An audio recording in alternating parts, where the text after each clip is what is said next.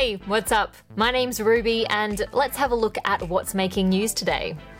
There's a lot of talk about TikTok happening right now. An investigation over in the UK has found that the people in charge of the app aren't doing enough to protect the millions of young people who use it. Ma.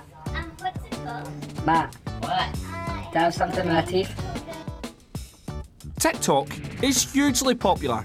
People can post short videos, lip syncing, dancing or completing challenges.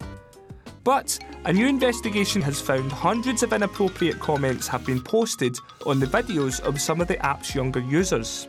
The company deleted some of the comments when they were reported, but a lot of the users posting the comments weren't banned, and most were able to keep their accounts. Child safety is becoming a big problem for the popular app. Earlier this year, they were hit with a massive fine for illegally collecting personal info on kids who were too young to be using the platform. And now, a court ruling in India is asking the government to ban the app because of concerns about child protection. TikTok says they're committed to improving the way they moderate comments. So what are some of the tips to help stay safe? Experts recommend reporting comments or messages that seem a bit dodgy or inappropriate. Change your settings so only approved friends can comment on your vids or message you. Make sure your profile is private and don't share any personal details. Animal rights activists caused some serious chaos in Melbourne this morning. They blocked off city streets as part of a nationwide protest calling on people to go vegan. Some sat on tram tracks and others chained themselves to vans and blocked an intersection. As you can imagine, that caused big traffic jams during peak hour. Australia was declared measles-free back in 2009, but it's been popping up again.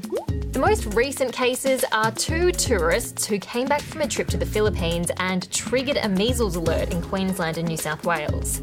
Measles is super rare in Australia, but it's still common in a lot of other countries where lots of people aren't vaccinated, and they can bring it here. Everyone always says it's the most important meal of the day. But a lot of kids still go to school without breakfast. For 12-year-old Will, that didn't sit right, and he decided to do something about it. Here at Narracourt Primary in South Australia, Thursday mornings are pretty awesome. That's the one day a week that all the kids here get a free feed. Will started this breakfast club when he noticed that some of his classmates were coming to school without eating brekkie. You can really tell because, they're not as bright and friendly in the morning. His friends wanted to help out, and now a group of Year 7s are in charge of serving toast, cereal and other snacks. I thought it was good to do something for our school community. The food's provided by the charity food bank. We know that 1 in 4 children in South Australia go hungry, which is a very sad reality. Will's really happy with how the breakfast club's going and is planning on training up some younger kids to carry it on next year. Nice one, Will.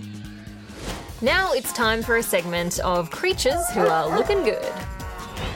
This doggo is turning his post-surgery recovery into style. Gus has to wear this cone to stop him biting his stitches, and his humans decided to use the opportunity to get creative. Space doggo, scuba doggo, food doggo. Okay, this is getting ridiculous. This 10-month-old Springer Spaniel Drum is looking good and very good at looking. He's helping protect one of the most critically endangered species in the world, the northern white rhino. There are only 2 of them left. Yeah, 2. Drum's been trained to sniff out guns that poachers might have hidden in their cars as they travel into the conservation park where these rhinos live. And over in the UK, it's spring, which means a lot of new baby lambs. Unfortunately for farmer Hannah, the weather doesn't seem to have caught up. When you finally think that you're going to be over the worst of the weather, it's lambing time, it'll be okay, and you wake up to this. The heavy snow had her worried about one of the farm's newest residents. I'm off to try and find my lamb that was born yesterday. And luckily she did, and got it into the barn where it could stay warm and look good in this cute little jacket. Also, Hannah has a yak. Not strictly relevant, but how cool is that? That's the show for today, guys. Do you have any tips on how you stay safe on TikTok? If you do, let us know in the comments, and don't forget to subscribe to our channel.